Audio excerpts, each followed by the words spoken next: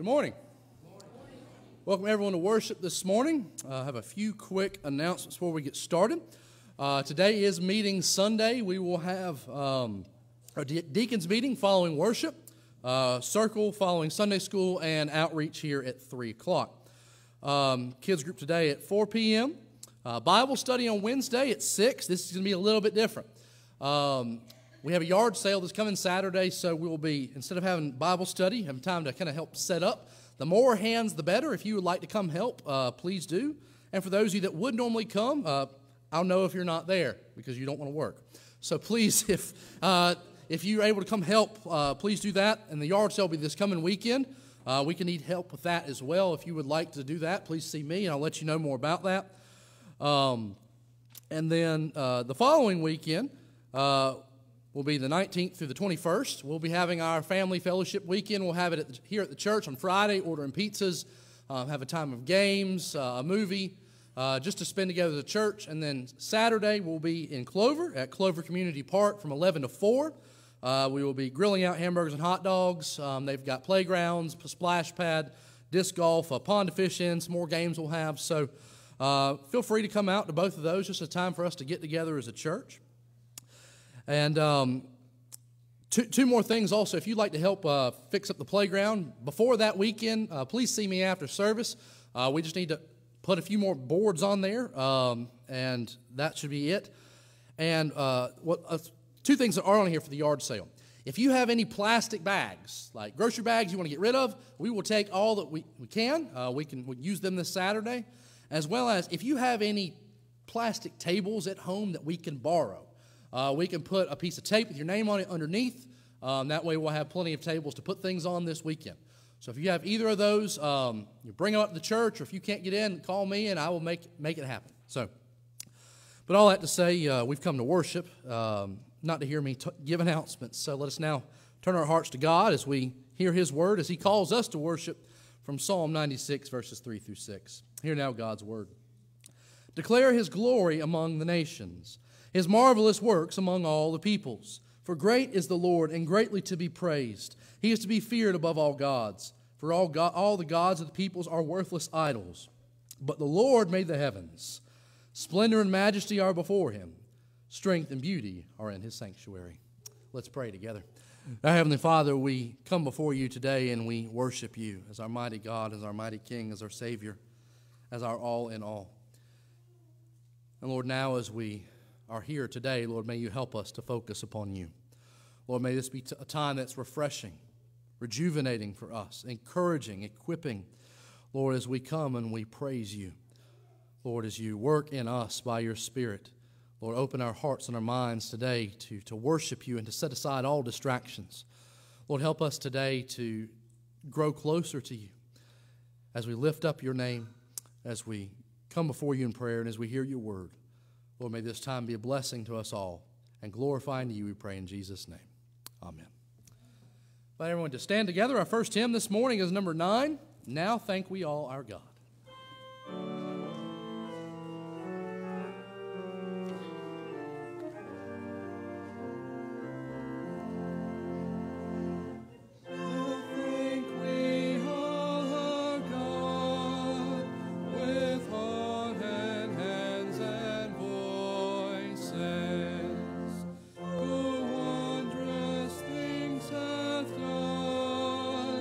In whom His world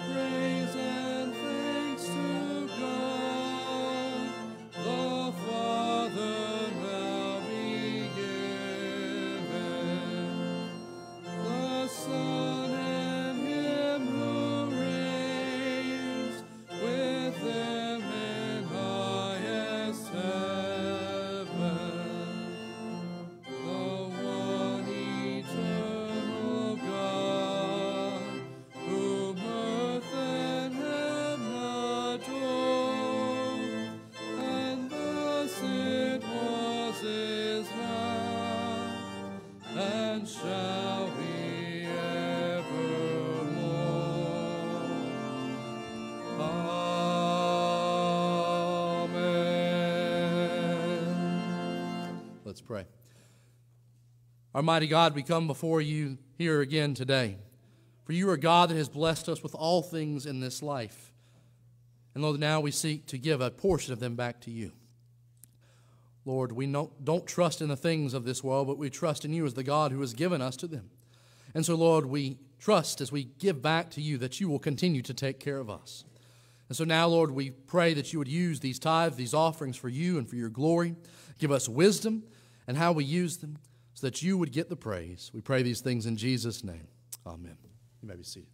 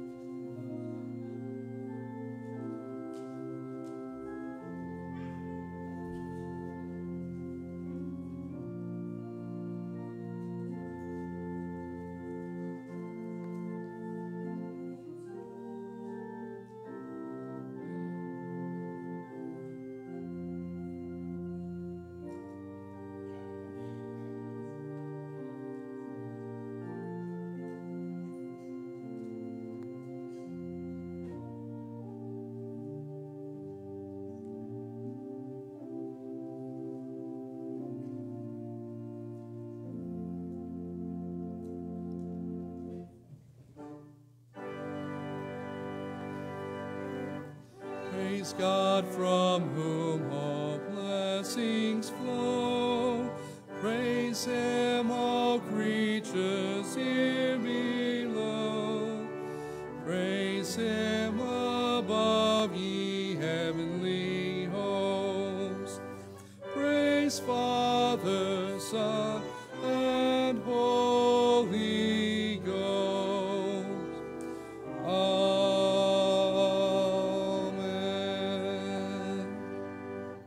Again, we come this morning and we confess the God that we believe in, as found in the Apostles' Creed on page 12 of your hymn book.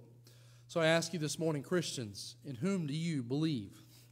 I believe in God the Father Almighty, maker of heaven and earth, and in Jesus Christ, his only Son, our Lord, who was conceived by the Holy Ghost, born of the Virgin Mary, suffered under Pontius Pilate, was crucified, dead, and buried. He descended into hell. The third day he rose again from the dead. He ascended into heaven and sitteth on the right hand of God the Father Almighty. From thence he shall come to judge the quick and the dead. I believe in the Holy Ghost, the Holy Catholic Church, the communion of saints, the forgiveness of sins, the resurrection of the body, and the life everlasting. Amen. You may be seated. Our first scripture lesson is the first part of our entire scripture lesson this morning. We're looking at Daniel chapter 8. Right now, looking at the first 14 verses. Hear now God's word. In the third year of the reign of King Belshazzar, a vision appeared to me. Daniel after that, which appeared to me at the first. And I saw in the vision, and when I saw, I was in Susa, the citadel, which is in the province of Elam. And I saw in the vision, and I was at the Ulai canal. I raised my eyes and saw, and behold, a ram standing on the bank of the canal. It had two horns, and both horns were high, but one was higher than the other, and the higher one came up last. I saw the ram charging westward and northward and southward. No beast could stand before him, and there was no one who could rescue from his power. He did as he pleased and became great. As I was considering, behold, a male goat came from the west across the face of the whole earth without touching the ground, and the goat had a conspicuous horn between his eyes. He came to the ram and the two horns, which I had seen standing on the bank of the canal, and ran at him in his powerful wrath. I saw him come close to the ram, and he was enraged against him, and struck the ram and broke his two horns. And the ram had no power to stand before him, but he cast him down to the ground and trampled on him. and there was no one who could rescue the ram from his power. Then the goat became exceedingly great, but when he was strong, the great horn was broken, and instead of it there came up 4 conspicuous horns toward the 4 winds of heaven. Out of one of them came a little horn, which grew exceedingly great towards the south, towards the east, and toward the glorious land. It grew great even to the host of heaven, and some of the host and some of the stars it threw down to the ground and trampled on them. It became great, even as great as the prince of the host, and the regular burnt offering was taken away from him, and the place of his sanctuary was overthrown. And a host will be given over to it together with the regular burnt offering because of transgression, and it will throw truth to the ground, it will act and prosper. Then I heard a holy one speaking, and another one said to the one who spoke, "For how long is the vision concerning the regular burnt offering, the transgression that makes desolate, and the giving over of the sanctuary and host to be trampled underfoot?" And he said to me, "For 2,300 evenings and mornings, then the sanctuary shall be restored to its rightful state." God's word for God's people. Let's pray together. Our Heavenly Father, again we come before your throne of grace here this morning. We come before you, Lord, knowing that you are a God that we can come to with all manners of things. For you are a God that can do the impossible. And Lord, as we might doubt that in our daily lives, you remind us of that through Christ. For Lord, we are sinners who are broken, who've sinned against you.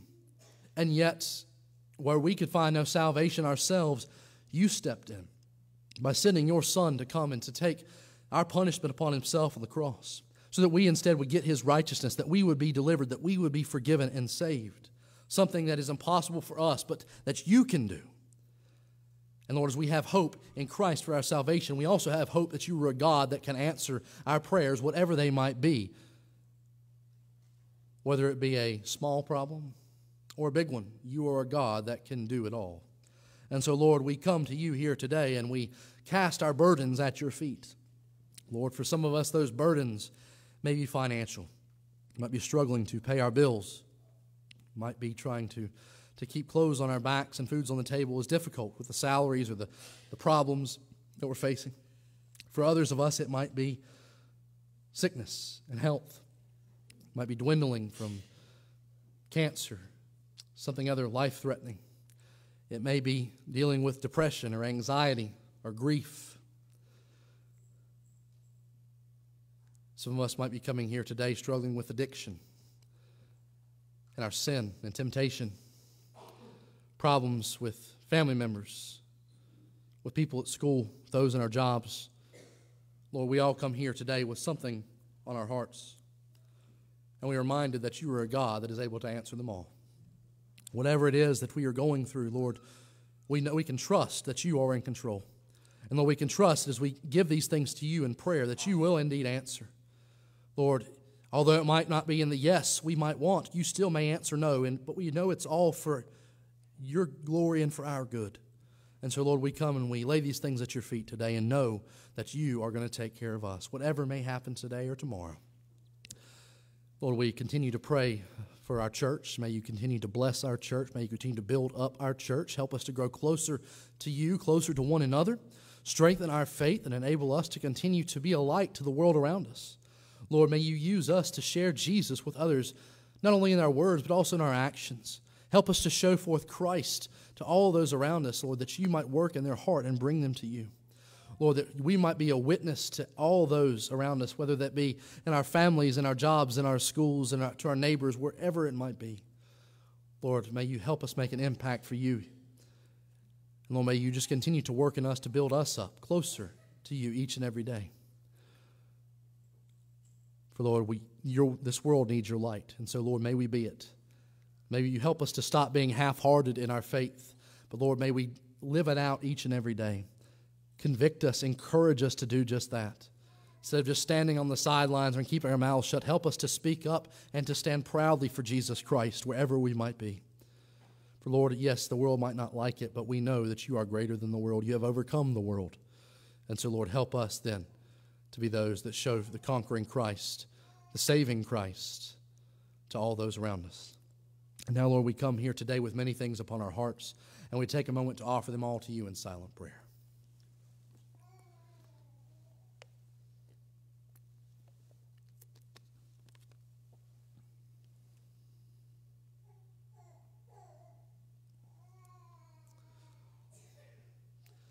And now, Lord, when we don't know what to pray, we can always pray the prayer you taught your disciples praying.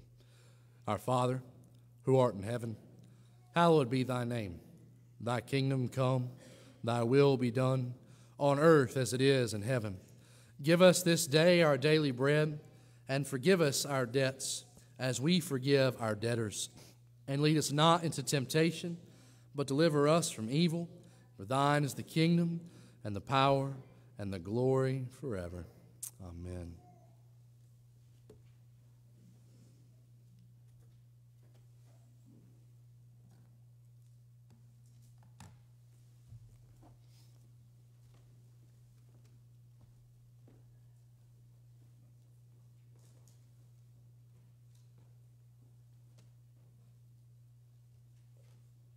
Baptisms in 2 weeks. What a beautiful thing. We come again this morning and we get to celebrate the sacrament of baptism. As we said last week, I'll say again, baptism is something that is special. It's a sacrament that's been instituted by the Lord Jesus Christ and given to the church, so that by believers and their children it will be a sign of his covenant to us. And again, it's a sign of the covenant. There's nothing magic in this water, as much as we wish it might be. But it points us to the truth of the gospel. It points us to the salvation of Jesus Christ. That those who have put their trust and faith in him, they will be washed as white as snow, just as this water points us to. And so here this morning, Hunter and Abby Covington bring their son, John Neely, here this morning to come be a part of this sacrament. But before we continue on, there are a few questions that must be asked, both of you. So if you would answer in the affirmative, if you agree. Do you renew the vows which you made when you received the Lord Jesus Christ as your Savior and entered into the full communion of this church? Do you acknowledge that your child is a sinner in the need of the cleansing blood of Jesus Christ and the Holy Spirit? Do you claim God's covenant promises on this child's behalf? And do you look in faith to the Lord Jesus Christ for this child's salvation as you do for your own? And do you now covenant and promise in humble reliance on the grace of God to bring up your child to love God and to serve him to the end that your child may come to commit his life to Jesus Christ as Lord and Savior? And to the congregation, as they come to bring this child here today, we're signifying this child is now going to be a part of this congregation here at York ARP Church. And because of that, that means that this child is going to be your responsibility. Because as a child of the covenant community, we're all called to show this child Jesus. And so this question is for all of you. Do you, the members of this congregation, undertake with these parents the covenant responsibility for the Christian nurture of this child? If all who agree would stand in the affirmative.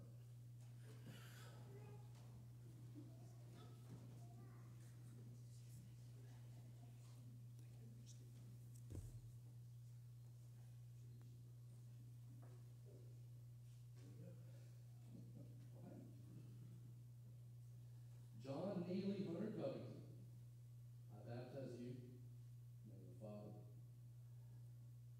and of the Son, and of the Holy Spirit. Let's pray. Heavenly Father, we thank you again for this child here this morning. For Lord, we thank you that you have brought him into all of our lives, and we pray, Lord, that you would use him. Lord, that you would work in him. Lord, that you might bring him to you. But Lord, until that day comes, he is now a part of this community here. And so we pray that you would help all of us to love this child, to pour into this child, whether we are his parents, grandparents, or members of this church, whoever we might be.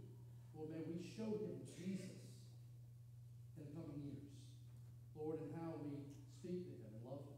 Lord, in how we teach them and show him your truths in the Word, the truth of Jesus Christ and the gospel. May you help us to be examples to him of what Christ-like lives look like. Help us to live out the gospel so he sees it in us. It is not only simply words, but it's a lifestyle that you change hearts. And Lord, we pray that you would use all of us so that through us, through your Spirit, he would come to faith in you. Lord, may you build him up for you, for your glory. Lord, may you help us all in the process. We pray this in Jesus' name. Amen. Well, hey. I thought he was about to cry there.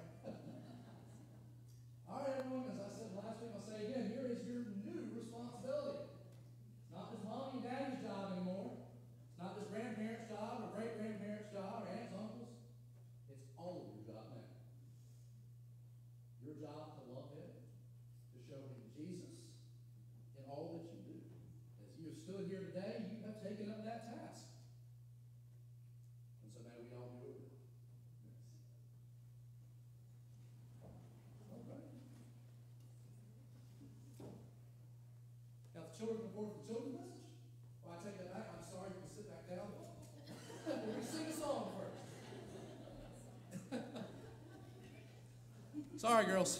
I'm glad you're ready to get up front. I am. I invite everyone to stand together. Our second hymn this morning is number 271, Rock of Ages.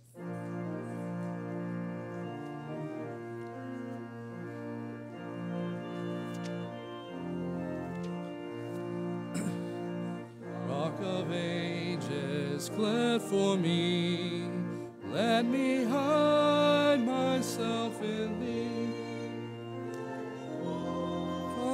And the blood from thy wounded side which flow, me of sin the double cure, cleanse me from its guilt and power, not the labors of my hands fulfill the law's demands.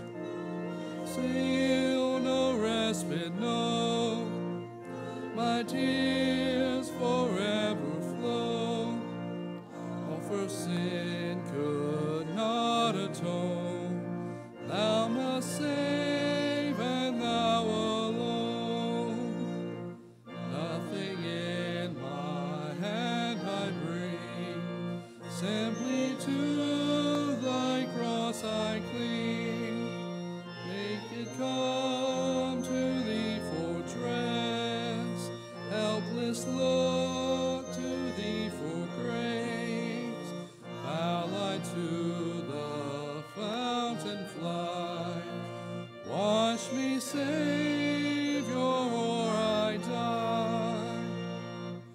When I draw this fleeting breath, when my eyelids close in death, when I soar to worlds unknown, see thee on thy judgment throne.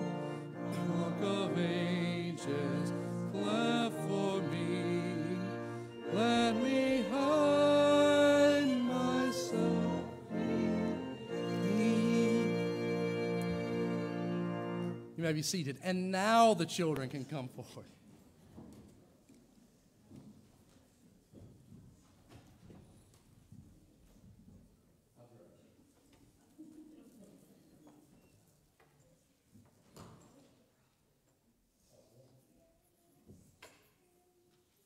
Does anybody have one of the special bulletins I can hold on to for a second? Perfect. If you're laughing, you know what I'm talking about. How are you guys this morning? Good. So, question: what is this? A bulletin. Now, what does a bulletin normally have in it? The announcements. What else?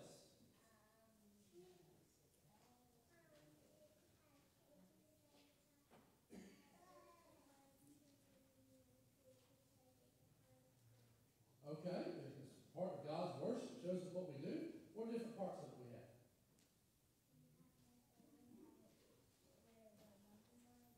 Number of hymns, right?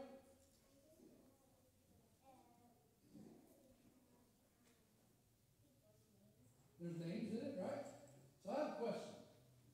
If I were to give you something like this, is that right? This is a testament of how my week has been. There's been a lot of sickness in the Bernard household, and it's going over my head. But hey, it works as a perfect children's illustration. Now, Pastor Jordan made a mistake. I printed the bulletins upside down. Now, can you read it like that? No, you got to flip it right side up, right? Or you can do that, right? That looks a little funny if you're trying to stand up, trying to do that. But I made a mistake. What does it mean in the world? No, right? We can still work through that, right? Turn it down. But you know what? This made me think about God and us for a second. Because how many of us, do we make mistakes? Yeah, what kind of mistakes do we make?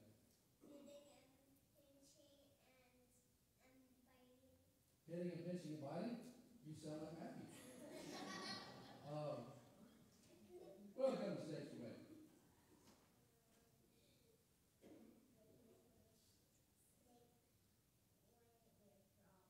when you're drawing, right, maybe you accidentally color outside the lines. Mm-hmm. And you accidentally make a mistake and the problem makes the problem wrong, right?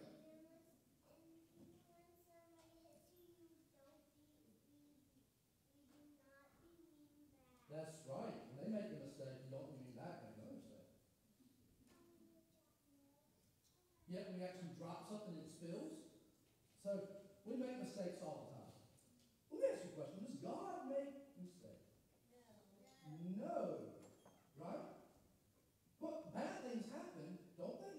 Does that mean God made a mistake? No. Because God has a big plan over it all, right? You and I can make mistakes all day long, right? Whether it be dropping milk, coloring outside the line, making bulletins upside down. Or even when it means that we don't listen to God, when we break His commands, we make mistakes, we sin. But the good news is God doesn't make mistakes. Even with all the bad stuff that happens, everything works out just the way He planned it to. Because you know what? Think about Jesus. What happened to Jesus on that cross? He died. Now that would seem like a bad thing, right? But is that a good thing too, though? Yes. Why? Why is it? Because He died to save us from our sins, right? So even though it might have looked like God might have made a mistake, oh, Jesus died, nope, that was all part of the plan. He knew exactly what He was doing. Because Jesus died to save us. Now, what happened 3 days later? He rose again, right? So God did know what He's doing. And sometimes in our lives, when it looks like maybe God made a mistake, bad things would happen, we can trust that He knows what He's doing. But also, whenever you and I make mistakes, we can know that God's forgiven us through Jesus, right? And so we pray for forgiveness, and what happens? He forgives us, right? Because of what Jesus done for us. So this week, I just want you to think about that. If you make any kind of mistake this week, I want you to think about God, how He doesn't make mistakes, but how He also forgives people like us who make mistakes all the time. Okay? And if you want to take a bulletin home as proof that God still loves us. Let's pray together. Heavenly Father, we thank You for this day. Lord, we thank You that we make mistakes all the time, but Lord, You still love us. You are still gracious. And Lord, You don't make mistakes. And we see that through Jesus, and how He came and died and rose again, all to save us. It was all part of Your plan. And it reminds us that each and every day that if we're going through good times or bad times, Lord, it's all happening because You planned it that way. And so, Lord, may You help remind us of that everything's working out for Your glory, for our good. And so, Lord, may You just help us then to live more and more for You. So we pray all these things in Jesus' name. All right. Y'all go downstairs. Miss Lee, can you come with you?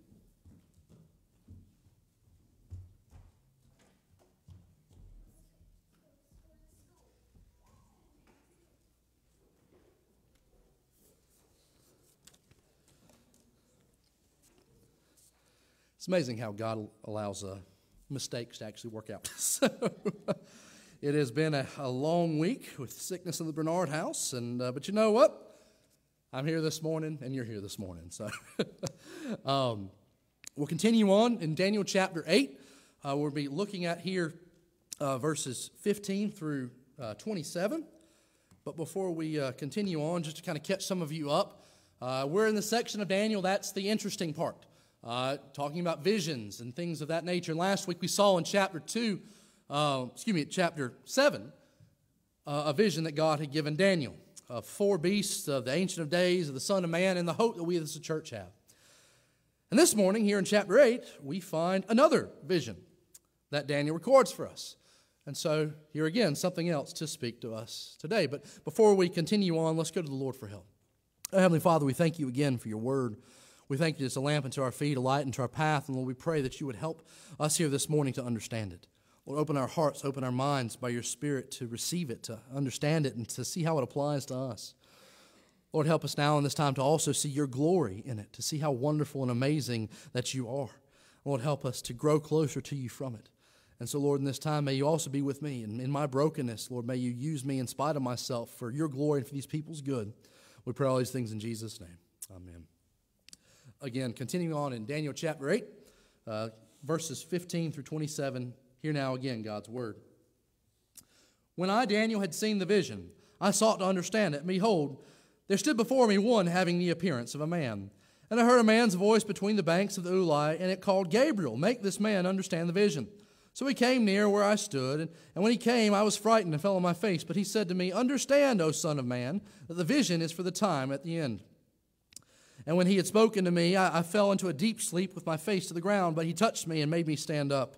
He said, Behold, I will make known to you what shall be at the latter end of the indignation, for it refers to the appointed time of the end. As for the ram that you saw with 2 horns, these are the kings of Media and Persia. And the goat is the king of Greece, and the great horn between his eyes is the first king. As the horn that was broken, in place of which 4 others arose, 4 kingdoms shall arise from his nation, but not with his power. And at the latter end of their kingdom, when the transgressors have reached their limit, a king of bold face, one who understands riddles, shall arise. His power shall be great, but not by his own power, and he shall cause fearful destruction, and shall succeed in what he does, and destroy mighty men and the people who are the saints. By his cunning he shall make deceit prosper under his hand, and in his own mind he shall become great. Without warning he shall destroy many, and he shall even rise up against the prince of princes, and he shall be broken, but by no human hand. The vision of the evenings and the mornings that has been told is true, but seal up the vision, for it refers to many days from now. And I, Daniel, was overcome and lay sick for some days. Then I rose and went about the king's business, but I was appalled by the vision and did not understand it. The grass withers, the flower fades, but the Lord endures forever. Amen. Preparation is important. I think we can all agree on that. Being prepared for something always helps, whatever the task might be. You can especially think about school. I remember, if I go back to my middle school and high school days, preparation was not my thing. I'm what you would call a procrastinator. And I can't tell you how many times I did not prepare myself to study for that test or to do that project, and it showed in my grades, much to my parents' displeasure. And maybe you can agree with that. But thankfully, whenever I went to college, whenever I went to seminary, that changed. I learned my lesson, and so I began to prepare better for everything. And thankfully, one of the ways that I found to do that is to simply just ask the professor or the teacher, hey, what is on the exam? Because that's helpful. It's very important. I think we've all been there. In school, we go and we ask the teacher, hey, is there anything I need to know for this particular test?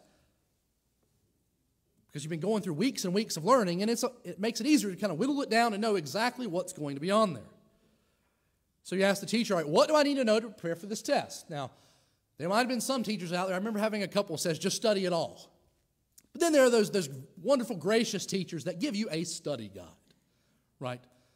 This is what you need to know for the test. If you take the study guide and use it and study these items, then when you take the test, you'll do okay. Because here on the study guide, you have the right information that you need to do well. And I would say that those study guides are my best friend. If you've ever had a study guide in class before, you would probably agree with me. It's a wonderful thing to have. And if you look at our passage here this morning, you can look at this chapter as somewhat of a study guide that God has given to us. And here's why. Because just like in school, you have many tests. Well, you think about life has plenty of tests, doesn't it? It has plenty of trials and difficulties. You have many struggles in your life with evil, with temptation, with sin. And there's many times when it's so difficult that we don't know which way is up, which way is down, like this bulletin over here. And so we wonder, what do we do? How do we go about it? Well, thankfully, God gives us passages like Daniel chapter 8 here to be that study guide for us, to help prepare us with what we need to know when we're going to go through difficulties and pains and problems in life, both problems that are outside and inside ourselves. Because here in this passage this morning, God's going to tell us 3 things in particular in order to prepare us of how we as believers ought to live in this world, how we ought to prepare for what life, what the devil, what sin, and what everything else is thrown at us in order to live a life well as a believer. And so now as we have this study guide in our hand, the first of the 3 things God wants us to know here in order to prepare us, is that he wants us to know that he controls all history. Again, God controls all of history. Now, if you look at this passage, you're saying, well, where does it say that? Daniel doesn't come right out and say that explicitly. But if you actually read this passage, you see that. You see God's governing hand through it all. Look at verses number 1 through 4. In the 3rd year of the reign of King Belshazzar, a vision appeared to me. Daniel, after that which appeared to me at the first. And I saw in the vision, and when I saw, I was in Susa, the citadel, which is in the province of Elam. And I saw in the vision, and I was at the Ulai canal, and raised my eyes and saw, and behold, a ram standing on the bank of the canal. It had 2 horns, and both horns were high, but one was higher than the other. And the higher one came up last. I saw the ram charging westward and northward and southward. No beast could stand before him, and there was no one who could rescue from his power. He did as he pleased and became great. Now, Daniel chapter 8 comes 2 years after Daniel chapter 7, after the first vision. So here, Daniel receives this second vision. And in that vision, he is transported to Susa, which is in the land of Elam, which is modern-day Iraq. But this city of Susa is also going to be the chief capital city of the Persian Empire. And so he's transported there. He finds himself in the middle of this canal where 2 big rivers would come together. And then he looks, and then he sees a ram. That ram has 2 horns. One horn is higher than the other, and that ram is charging around westward, northward, and southward. And eastward. And we're told that nothing can stand against this ram's power. Now, when you see visions like this, it makes you scratch your head. Okay, what is this saying? But thankfully, Daniel chapter 8 is one of those that actually tells us. If you jump down to verses 20 through 23, one commentator calls it a glossary for us of key terms telling us what these things mean. And so if you were to jump down towards the end, you find out what it is. So this ram is the Medo-Persian Empire. We talked about that last week with that bear in Daniel chapter 7. Persia being the greater power of the 2, being the greater horn of the 2. And this empire would charge around, conquering all those around him, and nobody could seem to stand against it. So that's what that ram is. But here's how this ties into showing us God's in control.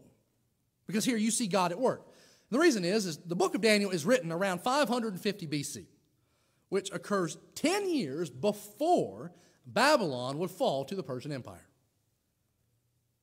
And what this tells us here is God knows what's going to happen before it happens. And the reason is because he is the one that causes it to happen. He is the one that has set out the plan. And this Persian Empire is going to be dominant for 200 years. But God knew all that, again, because he is the one that caused it to happen. And he is the one that causes what will happen next, which we see in verses 5 through 8. As I was considering, behold, a male goat came from the west across the face of the whole earth without touching the ground. And the goat had a conspicuous horn between his eyes. He came to the ram with the 2 horns which I had seen standing on the bank of the canal. And he ran at him in his powerful wrath. I saw him come close to the ram, and he was enraged against him and struck the ram and broke his 2 horns. And the ram had no power to stand before him, but he cast him down to the ground and trampled on him. And there was no one who could rescue the ram from his power. Then the goat became exceedingly great, but when he was strong, the great horn was broken, and instead of it, there came up 4 conspicuous horns toward the 4 winds of heaven. So after you see this ram, this goat comes on the scene.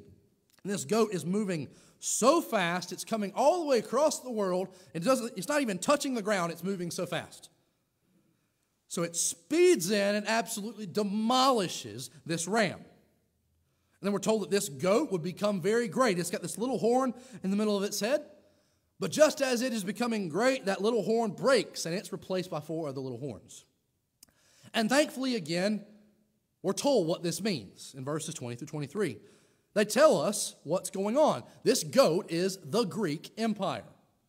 And that little horn is Alexander the Great, not to be confused with the little horn that we talked about the Antichrist last week. This is Alexander the Great. That leopard we talked about last week too. And if we think about history, his conquest was swift. Just like a goat coming out of nowhere, not touching the ground, he had a very swift conquest of all of the empire. It would be swift, far-reaching, and yet, when everything was going well, when he was there at the top of his power, tragedy happens. Alexander the Great dies at the age of 33, just like this little horn is then broken. And then his kingdom is divided into 4 kingdoms, these 4 other little horns that pop up. The kingdom of the Ptolemies in Egypt, the Seleucid Empire in the east, the kingdom of Pergamum in Asia Minor, and the kingdom of Macedon. But again, I'm not just telling you this is a history lesson. What you need to understand here is, again, this is happening before, it's being foretold before it happens. Because Alexander the Great dies in 323 BC. If you remember what I said, the book of Daniel was written in 550 BC. Over 200 years after this vision is given do these things happen. Why do you think that is? Now, many people would say, well, the book of Daniel had to be written later after these things happen because nobody can tell the future. But if you actually look at the original language, it doesn't line up with that time. It lines up with the time of 550, how people wrote then. So why in the world is this talked about here? Is this all just a coincidence?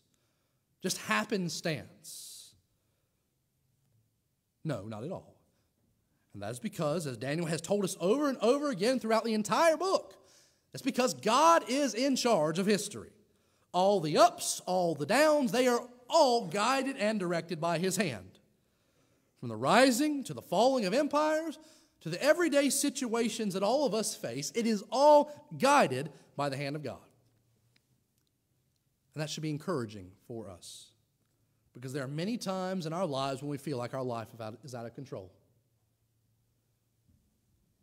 With sickness, with death, with relationship problems, with finances, with our jobs, with schools, with just simply the world we live in. It seems like it's all falling apart. But this passage reminds us of the truth. Again, God gives it to us as a study guide to prepare us that when life seems chaotic and wild and doesn't seem like it's making any sense, it reminds us that God is over all of history. That he is in control over it all. He is guiding it by his hand, even if we can't see how and why he's doing it. He knows what's going to happen today, tomorrow, and just like in this passage, 200 years from now. And even though we might not know what might happen next, we can find comfort in knowing that even when it seems like we've lost control, knowing that God has not. But God also wants us to prepare for a couple other things as well. Not only does he want us to know that he's in control of history, the second thing God wants us to know to prepare us is that as believers, we are going to face hardship.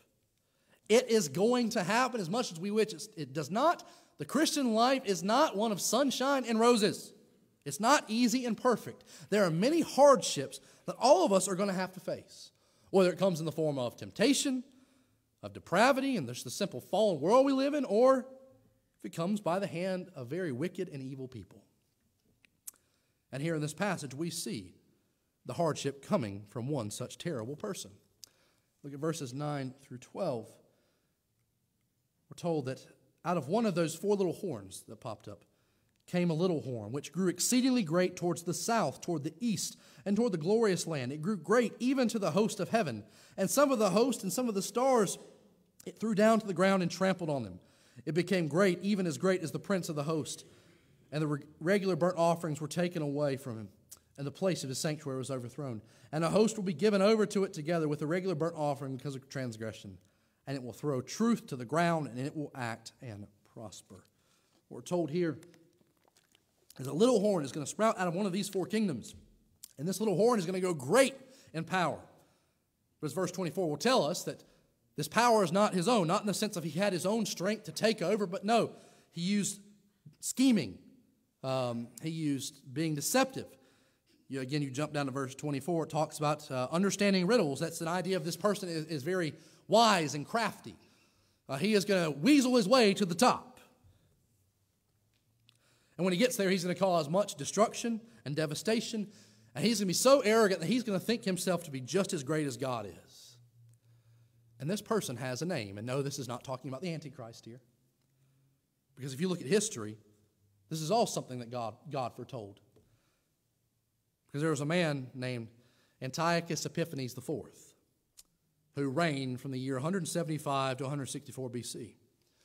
Now this man was a king of one of those 4 empires, the Seleucid Empire in the east, after the the Great's kingdom broke up. So he was a king of this empire, and he was an arrogant man. The very name Epiphanes was a nickname saying, God made manifest. although that nickname could also be called Madman, which many people called him. He was an evil, arrogant, proud man who wormed his way to the top by seizing his throne from his nephew. He was a man who sought to then enforce his rule upon all of his subjects by enforcing them to adopt Greek culture and Greek religious practices. And if you look at verse 11, it sounds off, but that's what happened. This is showing what he's going to do. Talks about the burnt offerings there. Well, he's going to take away the burnt offerings. Again, in those days, that was a part of temple worship. And so he's going to come and he's going to say, cut that out. He's going to throw out part of God's worship. He's going to eventually outlaw sacrifices themselves to God in in the year 167 BC. He's going to also ban circumcision, again, the sign of God's covenant to his people. And he's going to ban Sabbath practices. And if you break these things, you'll face the death penalty. All your sacrifices were instead to be made to the pagan gods, to his gods. And it even got to the point where Antiochus would then go to the temple in Jerusalem. He would overthrow God's sanctuary, it says here, and he would erect a statue of the Greek god Zeus in the middle of it and slaughter pigs on the altar. And if you know anything about the Bible, pigs are unclean animals. And he did that intentionally to defile the sanctuary of God. He also cast God's truth to the ground by burning the scriptures. And he would slaughter those who remained true to God. And he would send out overseers to different areas to make sure everybody was listening. And if they weren't, then they would force them to do it. And if those people would find people that had circumcised their children or who had copies of the Torah, of the Bible of that day, then those people would be put to death. And that's why we see here verse 24, this is a person who would seek to destroy mighty men and the people who are the saints. As one commentator says, this isn't talking about the Antichrist, but we see God foretelling a little taste of what the Antichrist is like. A man seeking to be just as great as God is, trying to reach up in heaven and cast down the Prince of Hosts.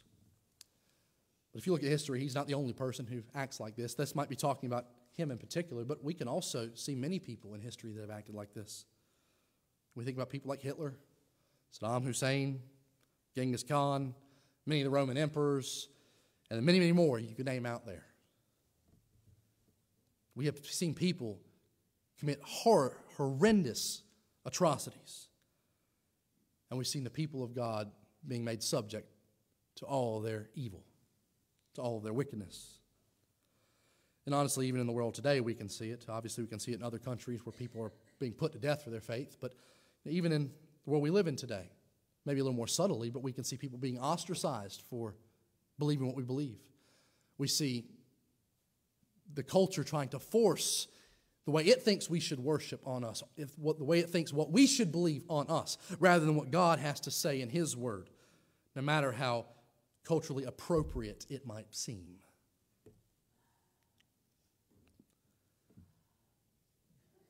But the truth is that we're going to have to face hardships like that, whether it comes in the form of wicked rulers or corrupt governments or culture pushing. It's going to be forced upon us. We're going to be having to face that. But that's not the only area we might have to face hardship. It can also come from just the fallenness of the world, the depravity of the world, if you think about it. How many of you have seen sickness? How many of you have seen death? Those are hardships, are they not? Whether it's ourselves or those around us. Or maybe it's from overwhelming financial burdens that you're having to go through, where your job just won't pay the bills. Or whether it's your children are being rebellious, whether they're toddlers, I know all about that, whether they're teenagers, or whether even adults who have walked away from the faith. That's a struggle, right? You name it, we all have struggles in different ways. Or it might even be coming from inside you. The devil might be tempting you. And you might be struggling to fight against those temptations in your lives. It might be an addiction to drugs, to alcohol, to pornography. It might be a struggle with pride, with humility, with patience, with anger. We all know that struggle in some way. And it's hard when we're going through it, isn't it? But that shouldn't surprise us. That's why God tells us here, you're going to face hardship. In 1 John 5:19, we're told that. He says, we know that we are from God and the whole world lies in the power of the evil one. We live in a fallen, broken world, and here God is trying to tell us and preparing us, look, there are going to be times when we are going to suffer.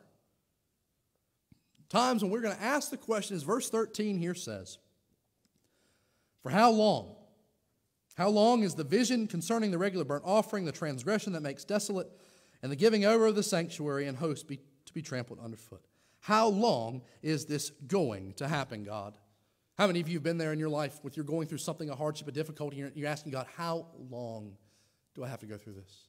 How long does this person I know I love have to go through this? And we wonder, is it ever going to end?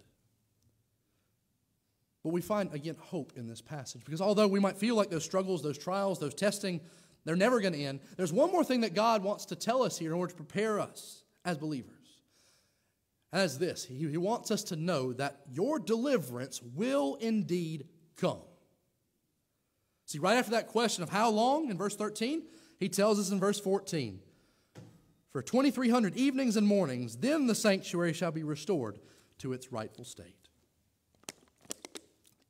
Now, I'm going to tell you, I can't tell you what the 2,300 mornings and evenings are. Some say it might mean 6.3 years, or if you divide it in half, thinking morning and evening, okay, 3.15 years, but we can't know exactly. But what we can know from this is that there is going to be a determined end to the people suffering. It's going to be over. Antiochus is not going to reign forever. Because if you actually look at history, we see that. We see faithful Jews, they will rebel. They will be led by the Maccabees. They would drive out those Seleucids out of Judah, and then they would cleanse and rededicate the temple in 164 BC, what we consider Hanukkah. And then Antiochus himself would also die in 164. Verse 25 telling us this, that he would rise up against the prince of princes, against God himself, and what's going to happen? He shall be broken, but by no human hand. Just as that ram would fall, just as that goat would fall, this little horn is going to fall too, not by any human hand, but by the hand of God who holds history in his hands. And the same is true with whatever suffering you're going through right now. This reminds you that it is not going to last forever. It might end today, next week, 2 years from now, or it might not end until the end of your life. But in the end, it will be done. It will be over.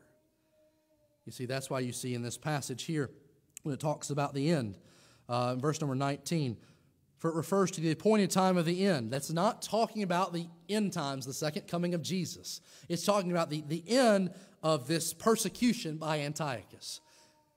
God has appointed the time to the end. It's going to stop whenever God says it's going to stop. But he wants us to know that it is going to stop. That suffering from this madman, as well as whatever suffering you might be going through today, this tells us it is going to come to an end.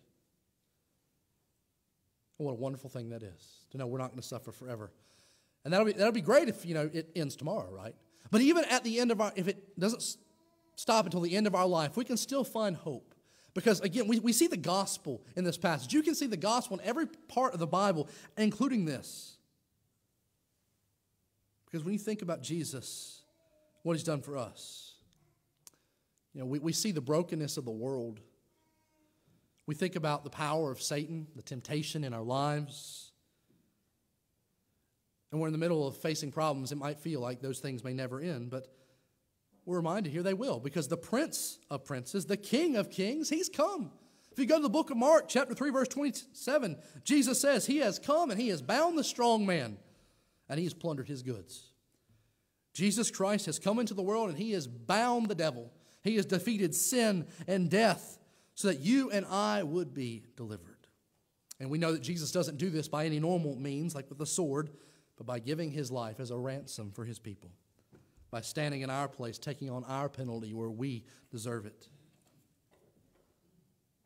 And we can know that if we put our trust in the Lord Jesus Christ, that no matter what we have done, no matter how far gone we might think we would be, if we have trusted in him, you can know that he has delivered you, no matter what struggle is going on in your life right now. And when you know that you have been delivered by Jesus, it gives you hope. wherever you might be. Because you can know that in the end, that is going to be your true destination. That makes me think of the new vehicle I got in the last year. It has a TV screen in it. And part of the reason why we got that is so on long road trips with the kids, they'll have something to watch. But one neat little feature, your car might have it, is on there's this app that says how much longer or something like that. And the whole reason is how many of you have had a kid in your car ask you, are we there yet? You tell them, well, so-and-so, this amount. Then a little while later, are we there yet? Are we there yet? And they keep asking you over and over and over again. And I'm pretty sure there was a person that made this app in this car wanted a solution to that problem. Because on it, what you can do is on that screen, you can put it on there. And it'll tell your children how much farther we have to go, the distance it takes. Now, it doesn't tell you the exact time you'll get there because you might have to run into traffic. You might have to stop for a potty break or sightsee or whatever it might be. But it will tell you how much longer as far as length goes to that destination. Showing the kids, okay, here the numbers are ticking down. We're going to get there. We might not know the time, but we will get there. As each time they look up, you're closer to the destination. And as you look at this passage, that's what this is telling us. Because sometimes we wonder, are we ever going to get there? Sometimes we wonder, is this problem, this pain, whatever it is, ever going to be over? But these verses remind us that we will get there. Even if it seems like we're going nowhere. Even if the problems, even if the pains continue to get worse.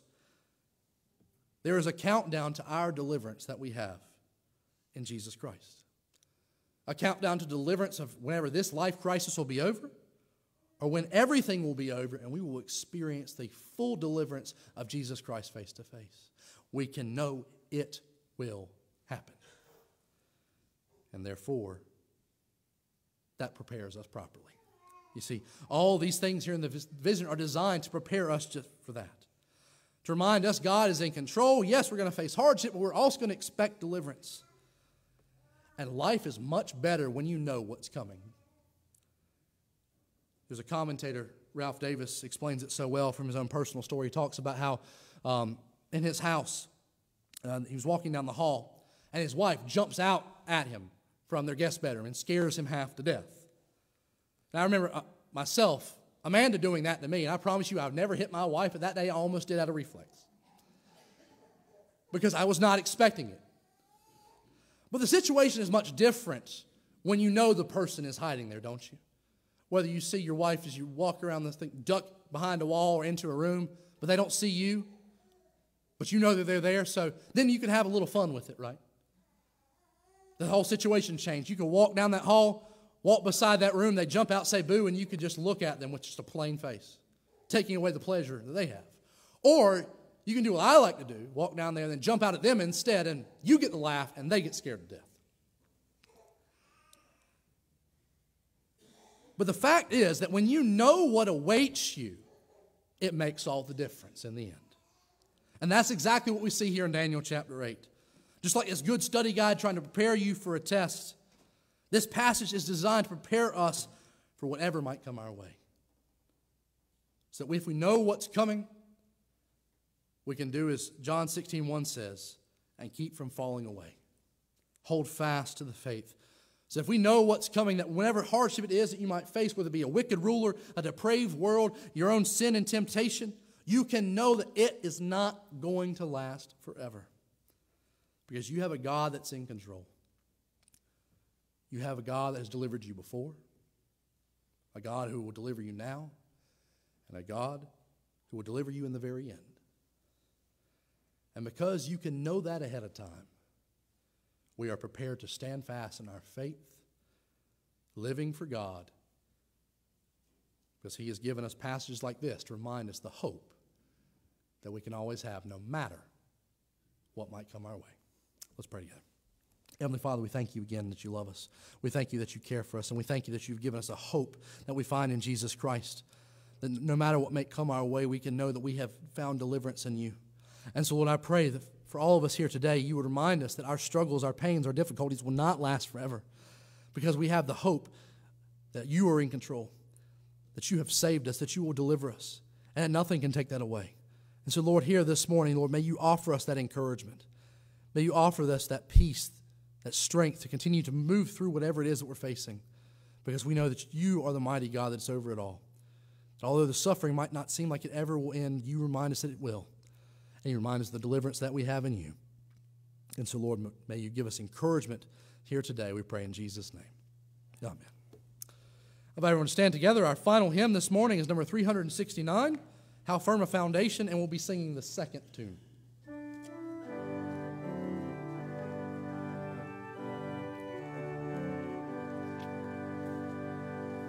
How firm a foundation, ye saints of the Lord, is laid for your faith in his excellent word.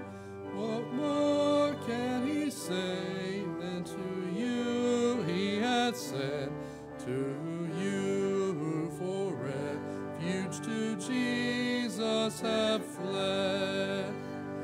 Fear not, I am with thee, oh be not dismayed. I am thy God, I will still give thee aid. I'll strengthen thee, help thee, and cause thee to stand, upheld by my righteous omnipotent hand. When through the deep waters I call thee to go, the rivers of sorrow shall not overflow. For I will be with thee, my troubles to bless, and sanctify to thy deepest distress. A soul that on Jesus had leaned, I will not desert to his foes, and so through all hell should endeavor to shake. I'll never, no, never, no, never forsake.